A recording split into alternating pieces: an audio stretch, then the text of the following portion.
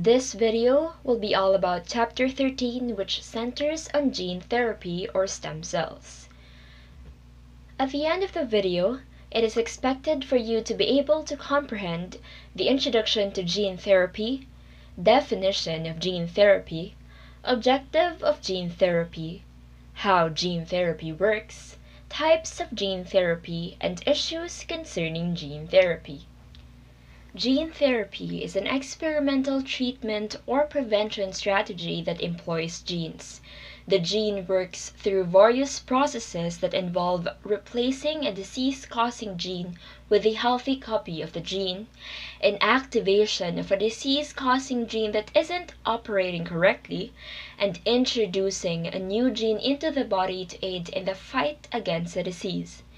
In the future, doctors may be able to cure an illness by putting a gene into a patient's cells rather than needing medications or surgery. Gene therapy is a medical specialty that focuses on genetically altering cells to provide a therapeutic effect or heal illness by repairing or rebuilding damaged genetic material. The objective is to change the genetic code of the patient's disease-causing cell and then restore normal conditions to that cell. Viruses that utilize their biological capabilities to penetrate the cell and deposit genetic material are routinely used to transfer genetic material. Gene therapy can be helpful to treat both inherited genetic illnesses and acquired conditions. Now that we already have a background with what gene therapy is all about, let us dwell into how gene therapy works. The disease-causing genes are replaced or inactivated in gene therapy. It involves the introduction of new genes into the body to treat a specific illness in some situations. Doctors transmit a healthy copy of a gene to cells within the body using gene therapy. This healthy gene may replace a mutant gene, inactivate a mutated gene, or introduce a whole new gene. These beneficial genes are delivered into cells using vectors, which are carriers. In the majority of cases, the vectors are non-pathogenic modified viruses. Certain bacteria or circular DNA molecules can also serve as vectors, like plasmid DNA. Additional ways for packaging and delivering genetic material such as nanoparticles, encapsulating lipid molecules, and using electric currents are also being researched. Vectors are introduced into the body by injection or intravenous IV infusion. In certain circumstances, doctors extract cells from a patient, add vectors in a laboratory, and then inject or IV infuse the vector-containing cells back into the patient's body. Let us now proceed to the types of gene therapy. The two forms of gene therapy treatment are somatic cell gene therapy and germline gene therapy.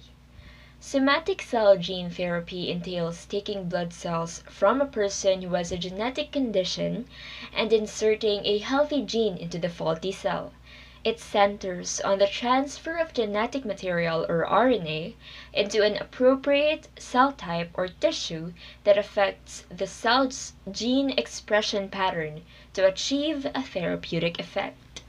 On the other hand, when DNA is delivered into the cells that create reproductive cells in the body, such as eggs or sperm, it is referred to as germline gene therapy. This sort of therapy enables the repair of disease-causing gene variations that are inherited from generation to generation. As you can see in the illustration, when parents have genetic disease, the zygote with mutant gene will result to an embryo with genetic disease and have a baby with genetic disease.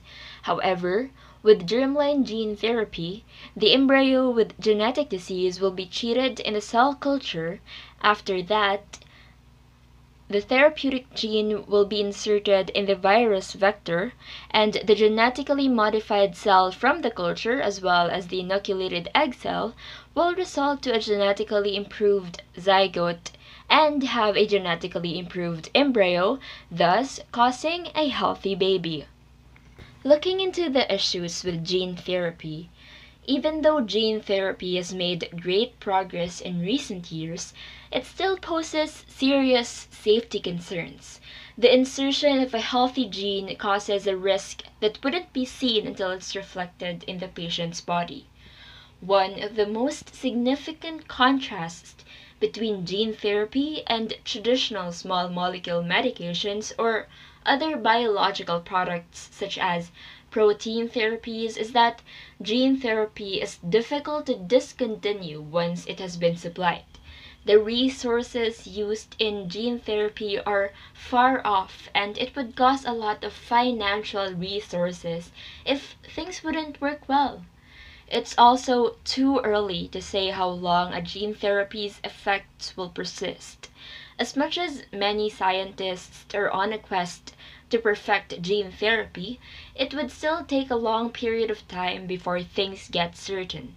Far too few people have received gene therapy for an extended period to determine whether it has any long-term dangers.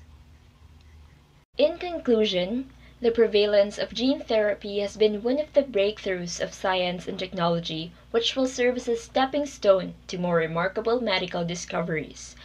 Although the probability of applying gene therapy to medical treatment is reasonably low due to the financial and resource sustainability concerns, researchers are confident with its potential to aid us in future medical endeavors.